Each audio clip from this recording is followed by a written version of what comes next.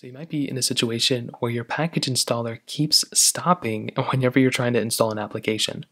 Now, this is a pretty common issue and it can happen for a few different reasons, but the very first thing that I would recommend doing is making sure that that APK file or whatever file that you're installing on your device is properly downloaded and that it's properly set up and that it's actually a proper APK file that you can install. If you're downloading random APK file or installable files on your Android phone, a lot of the times they can be corrupted, they may not be fully functional sometimes.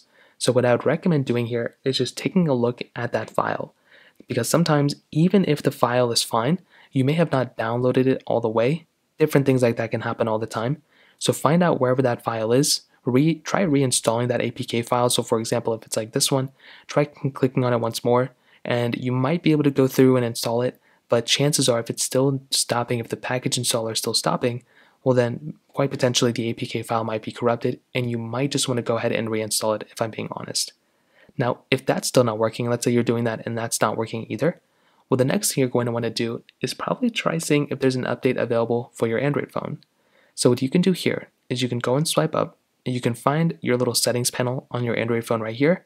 You want to find System Update. So wherever the System Update or Software Update panel is on your phone, go and click on System. And then what you can do is you can go and click on System Update right here and try seeing if there's an update available. Sometimes if there is an update available, all you're going to have to do is just update your phone, and that's pretty much all you're going to have to do there. It's a very, very basic thing to do. Now, if that's still not working, you may want to see if you can restart your phone. So just go ahead and hold down the two buttons to basically restart your phone, wherever they are. You can hold them like this. Click Restart. That might end up fixing the problem too. If that's still not working, try seeing if you're able to install that APK file or whatever file you're having inside of the Google Play Store. These applications very rarely have any issues or issues downloading at all, so you may just want to go ahead and see if you can actually download the application that you want from the Google Play Store rather than installing it separately, because this might be another thing that can fix it for you too. So in terms of that, it kind of covers it up there. If you have any other thoughts or questions, let me know in the comment section below.